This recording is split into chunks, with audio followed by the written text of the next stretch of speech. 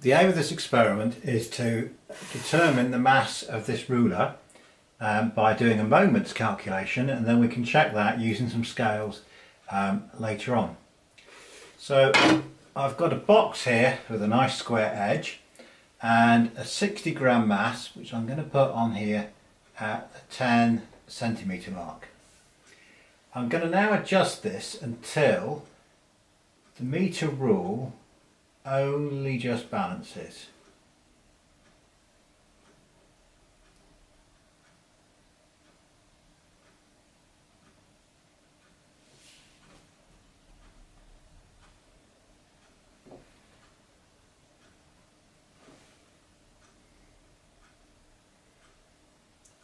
So at this point you can see this end of the metre rule is lifting up, the metre rule is kind of sort of just balancing just on the point of toppling.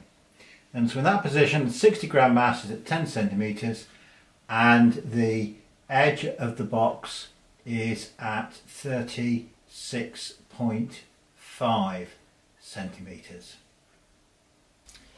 The diagram shows the forces acting on the metre rule. There's a force of 0.06 G due to the weight of the mass that we suspended from the ruler. There'll be a normal reaction, which because the metre rule is on the point of tipping, that will be acting right at the edge of the box, and there is the weight of the metre rule, which we would assume acts at its centre at the 50 centimetre mark. We're going to take moments about this point, so the reaction force will have a moment of 0. This force will have an anti-clockwise moment, and this force will have a clockwise moment, which will balance. So mg times 13.5 will equal 0.06 G times 26.5.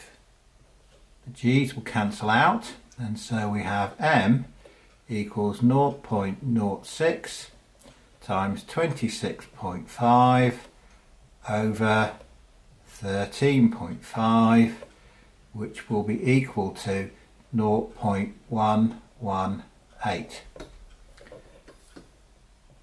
That will be in kilograms, so that would correspond to a mass of 118 grams. I will now put the metre rule onto the scales and we can see how well we've done. It's showing 124 grams, which is a difference of 6 grams from our value, which is actually a very small amount indeed.